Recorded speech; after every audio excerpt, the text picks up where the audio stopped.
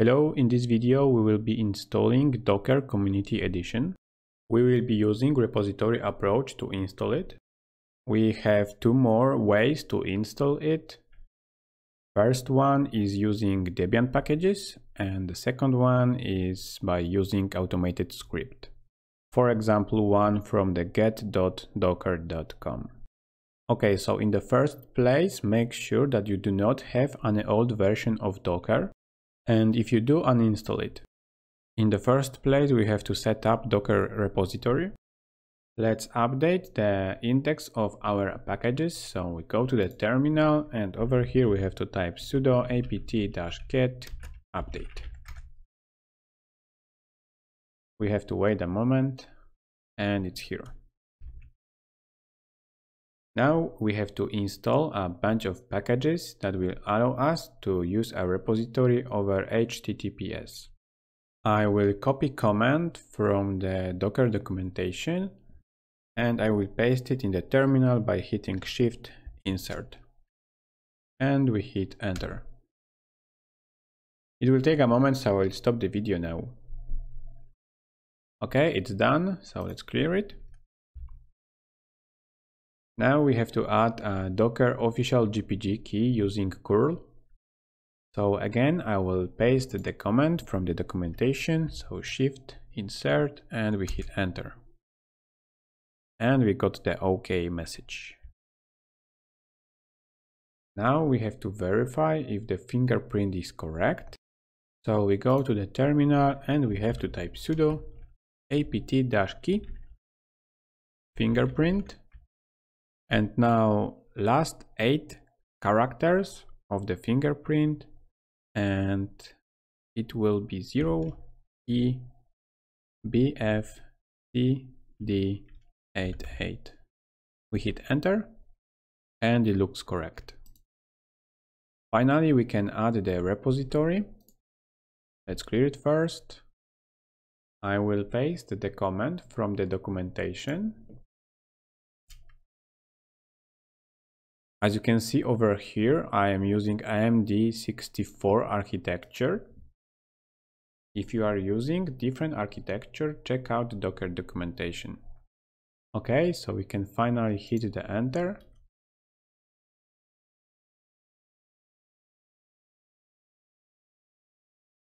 Everything worked, so let's clear it. And now we can install Docker.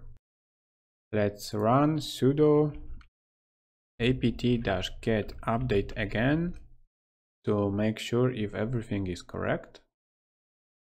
And now we can finally run the Docker install command.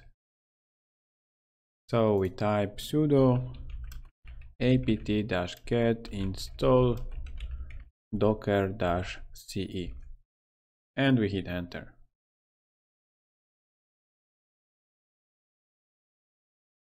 Okay.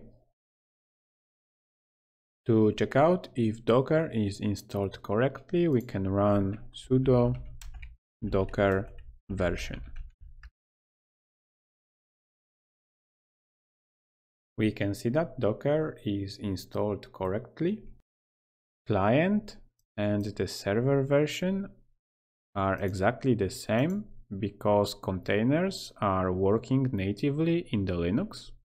And on the Mac OS or Windows, those two versions will differ from each other because they are using kind of virtualization under hood. Let's clear the console. Now we'll make sure that Docker is working correctly by typing sudo docker run hello-world.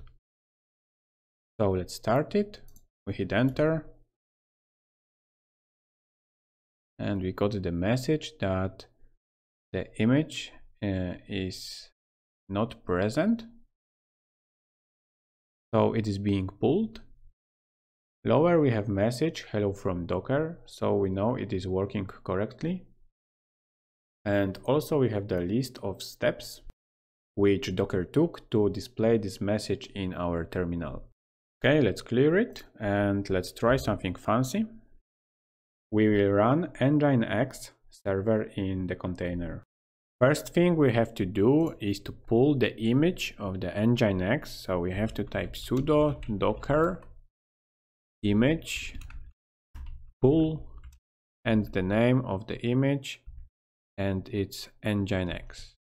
We have of course to provide password, and we have to wait a little bit to fetch the image. Okay, image has been downloaded. Now we can run the image in the container. So we have to type the command, which I explain later. It will be sudo docker container run d flag, after this name flag and the name of our container. Let's say it will be Nginx server. After this port flag 80 and finally image. Okay, let's break down this command. So to run the container we have to type sudo docker container run.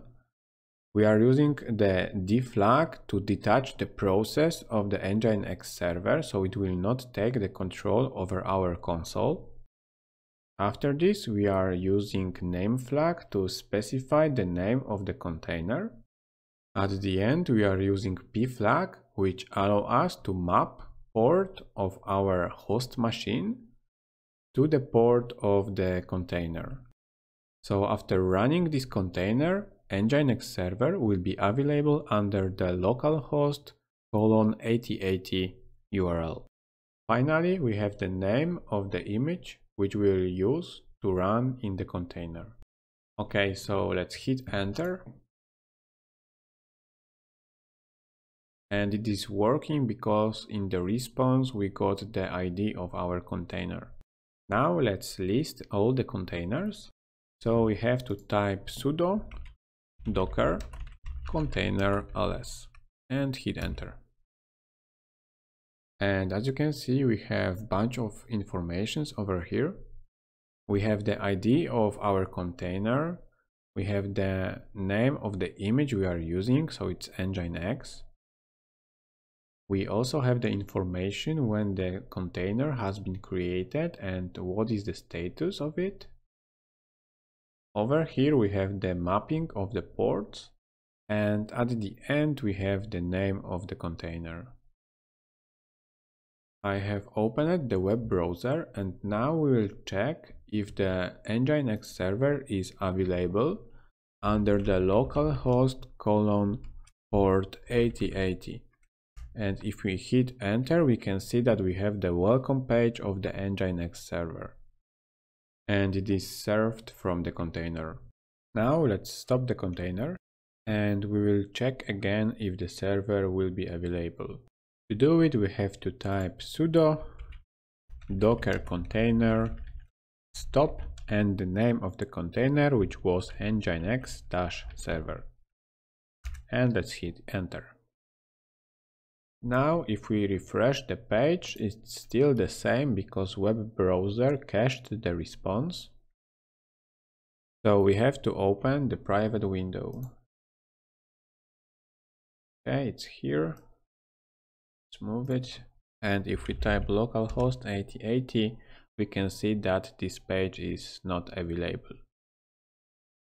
Okay, it was a very short introduction of the Docker. I hope we can do more in the future. Remember about likes and subscribing, and see you in the next video.